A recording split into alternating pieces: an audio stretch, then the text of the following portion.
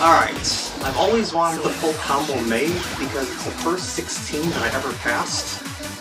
So, yeah, it's got a little bit of a sentimental value to it to me. So here we go. Well, made, expert 16 I should say, not the challenge 18. And we are off after the loading screen. Hello everyone and welcome to another DDR video. You've seen me play May on Expert a bunch of times, but this will be the first time I've ever full comboed it on camera.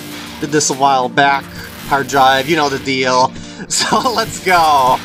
Starting out with a bunch of 8th note streams and 200 beats per minute. So not too difficult, even though it does throw a couple of 16ths into that, but for the most part they're 8th notes, with a couple jumps thrown into the mix.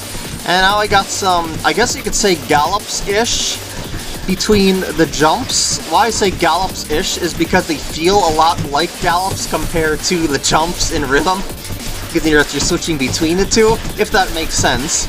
And it's getting more and more intense by increasing the complexity and the 16th notes by not only adding a lot of jackhammers, or taps, whatever you want to call them, but they're also throwing off a lot of like corner movements as well, as you're jumping from one corner to the next like that. So there's quite a lot of foot movement to boot here. Now I get into the slow down section, into crossover jackhammers. Yeah, you might want to do the thing where you put your heel down of your hold notes foot to get that without crossover.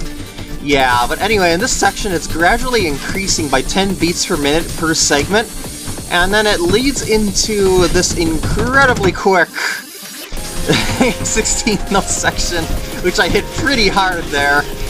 And it's just drilling from corner to corner. There's a lot of those little corner movements like that, as I mentioned. And now we're going into some really rapid candles of 16th notes there, which end up leading into a bunch of corner streams of 16th notes. Craziness that I managed to pull this off, at least that's what I thought at the time. I think this would be pretty routine for me nowadays. And I'm like, here we go, because I think this is the one. And I am right. Watch for the slowdown carefully. Woo! That's it. Whew. I got a little nervous at the end there, but I pulled it off. Thanks for watching, and I'll see you later. I'll show you the score, don't worry. There you go!